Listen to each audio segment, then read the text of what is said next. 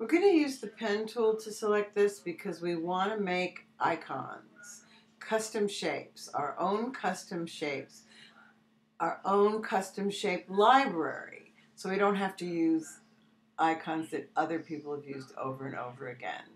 So I'm going to start with the pen. You have to have anchor points. So I'm going to start and select this up here by the spout. And then I'm going to click and drag a little bit. And then I'm going to hold the Option key and click because I wanted to get rid of that handle on the right. And then I'm going to click over here and curve. And then I'm going to keep going. So I don't worry too much about making a mistake. I'm going to hold the Option key again because I don't need this guy. So, sorry, it's the Option key, and when I hold the Option key, notice my pen has a little triangle in its lower right. I have to hit the anchor point that has the handles to get rid of the handle on the left. There we go. That'll make it easier to continue the curve around this way. You can do this after the fact too. You could do this whole thing in linear points and go back in and delete handles and stuff like that. Like I'm just going to click a linear there. But now I'm going to go up here and make a curve point. Now notice there's a thumbnail developing over in the channel, in the paths panel. See this? And we're making the picture. The shape of the picture. I'm going to go down here. I don't want. Sometimes I use linear points. I'm using see, but I'm going to leave that. I'm going to go fix that later. I'm going to drag, click it. When you click and drag, remember it makes a curve point. So some of these are linear, some of these are curved. Most of them are curved on this round picture. And if I don't like it, that's the beauty of the pen tool, and we've done this before, is that you can edit these points pretty easily. I'm going to get rid of the one on the right, and then I'm going to go here, see, and then up here. We're almost done. I might have to add a point or two, like that maybe needs another point there. I'm going to go there. There we go. And then when you see the circle, you've joined the path. Now we know that right down here, because we're in Auto Add Delete, we can just add a point. And when you add a point to a line, you see a plus sign. And then I'm going to hold down the modifier key to get the white arrow, which is Command on a Mac and Control on a PC. And then I need to add another one there. Again, the modifier key. And I want to look around. I see a little bit going on here, but not too bad.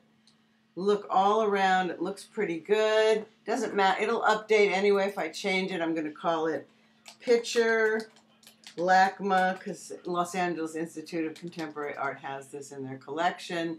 Now, the one thing we have to do is take out, it's not going to look like a picture, is take out that handle. Oh, I see a little tiny fix that needs to be done down here, and I'm just going to pull the handle out a little bit. There we go. Now, the one thing I need to do is change to exclude overlapping shape. My mouse is kind of funky here. And I'm going to click, that's where I started, click and drag it. If you notice the thumbnail in the Paths panel, it's creating an open space where I'm drawing the inside of the handle that we want to be there. I'm pulling, pulling, pulling. We really don't need this one, so I'm going to click on the anchor point. See, I have that teeny tiny like open triangle there, and then I'm going to click here, a nice little curve here, and then back to the start. Now I think I need to add one right there. Get my modifier key, pull this out, and I see a few little things that need to be fixed. Like right here, when I see that modifier key with the plus, it's going to break the handles. So I want to just have a little more control up here. Looks like we could add one right there and just pull it out. And this is what our custom shape is going to look like. So I'm going to, now you have to make sure, I'm going to take my direct selection arrow and make sure all your anchor points are visible. I see a few things I could fix, but I'm not going to waste your time right now with that. Go to Edit, Define Custom Shape, Picture, P-I-T-C-H-E-R, and I'm going to put LACMA so I'll remember. Picture LACMA, and then I'm going to go here in the vector shapes. The last one is the Custom Shape tool. If you don't have the Custom Shape tool, if you have the rectangle, you won't get your choices up here in the options bar, so you have to make sure you're in this blob-like thing. Click down here, and lo and behold, well, there's two of them because I made one before, and here's the one I made before, and I don't need it, so I'm going to hold down the Option key. See that little scissor? And get rid of the one that had the all lowercase, and this is the one I just made. Just so you can see what it does, we're gonna select it. I'm gonna put a color, let's say put red in here, and I'm gonna go over here, and there's the shape. Now you had to make sure that you were in shape when you drew that.